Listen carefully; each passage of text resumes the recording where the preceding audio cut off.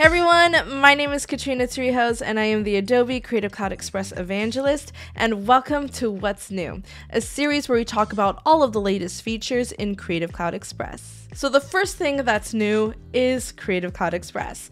You might be asking, what exactly is this? Creative Cloud Express is Adobe's newest tool for anyone who wants to quickly and easily create graphics for their brand, their business, or because they simply just love to create. Whether if you need flyers or graphics for social media or a logo, Creative Cloud Express has your back. Now anyone with an idea can express it. If you've ever heard of or used Adobe Spark before, then Creative Cloud Express may look a little similar to you. However, it is chock full with brand new content, new design elements, and most importantly, new templates. We have around 50,000 new templates in Creative Cloud Express, and we've made it easier and faster for you to find the perfect template for your project. You can easily find templates by searching a few keywords in the search bar or browsing templates by category on the homepage.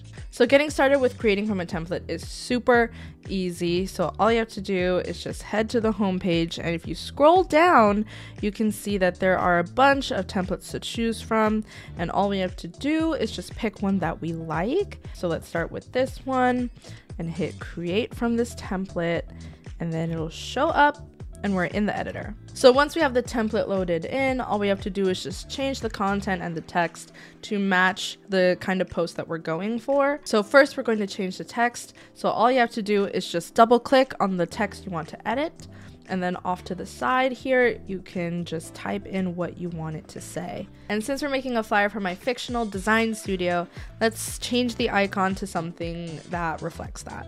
Awesome, so the only thing that's left to do is to download this design to my device, and it'll be ready for me to post wherever I need it to show up. And that's pretty much all there is to it. I literally finished this project in 5 minutes. It is that easy. In addition to new templates, you'll also notice we have a ton of quick actions featured on our homepage.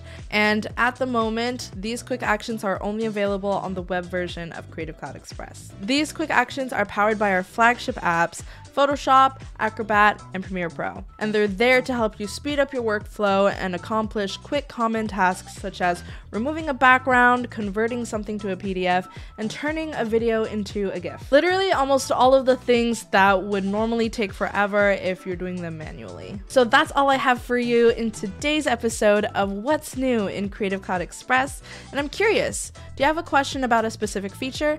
Let me know in the comments down below.